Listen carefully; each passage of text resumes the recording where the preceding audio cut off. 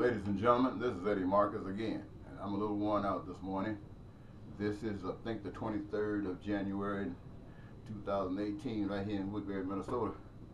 And in my location, we got close to 13 inches of snow last night. We already had some.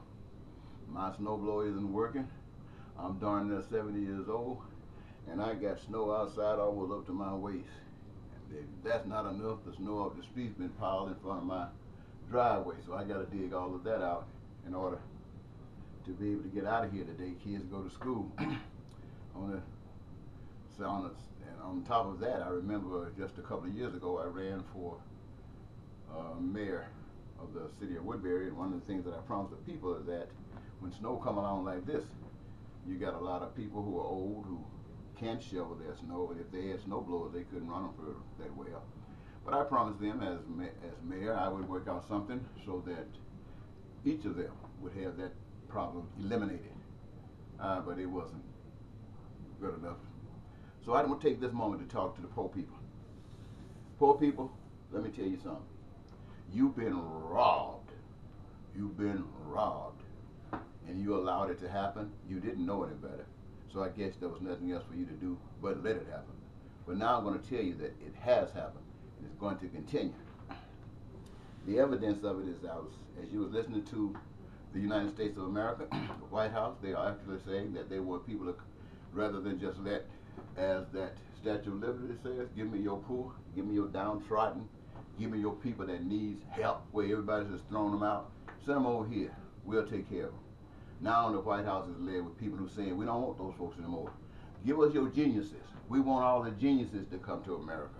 And we're going to make America so fantastic and so great because we got all these geniuses here.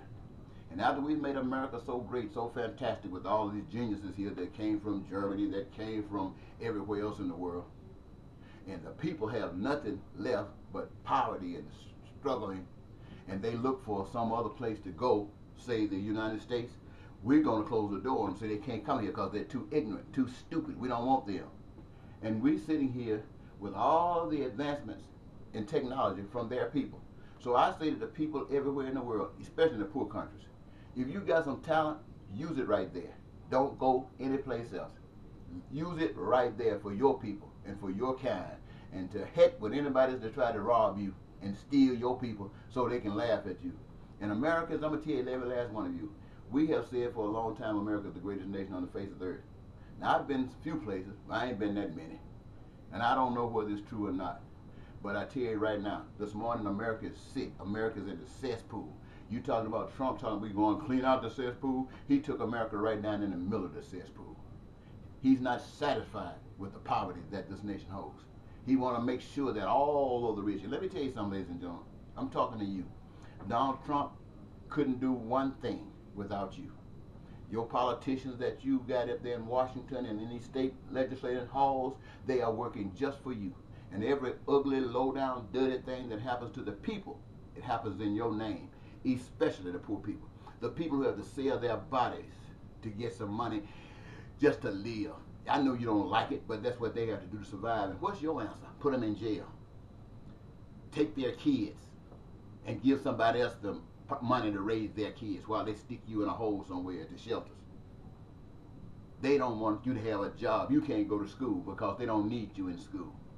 You don't need health care because they don't want you to have health care. What benefit do you give America when it's trying to be the #1 nation in the world? If you poor, you don't mean nothing. You're a burden to America. They want you to get your butt out. So I say to you, all of you poor people in America, I don't want you to think that this is just Donald Trump. This is everybody in the United States who got a job. They do not give a shit about you. Oh, I know they say, we donated to charity. We gave up some food. Oh, yeah, people got a little niceness in them. They got a little niceness in them. They came with a lot as a kid.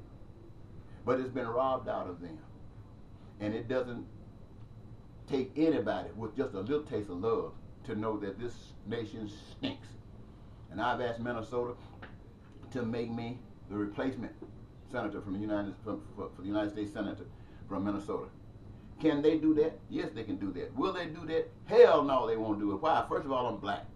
They won't do it. Next of all, I'm poor. Let me see. I don't have a bank account. That's another reason why they won't do it. And the reason why they won't do it beyond that, because they're blind as a bat. The governor is blind, the state legislature is blind, the mayors are blind, and everybody that goes to work every day looking at the poor people and putting them down ain't worth a shit. And I want to say it just like that.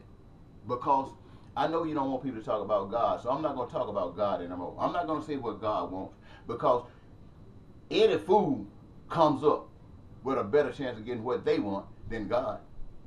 So I'm going to tell you, this is what I want. I don't want no more poor people in this country.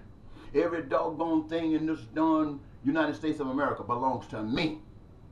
All the mineral resources, everything that's in the earth that's worth anything, the water, the air, everything in the United States belongs to me. And I share it with everybody in the United States of America. I share it with everybody. Everything that the United States is worth, I share it with you. Not so you can hoard stuff, but that your dreams might be met and that you might live in this body during a prosperous time by the power of me and you. Now, so you say there ain't no God, there might not be no God for you. So, let me leave for my wife coming in and hit me side here with a stick.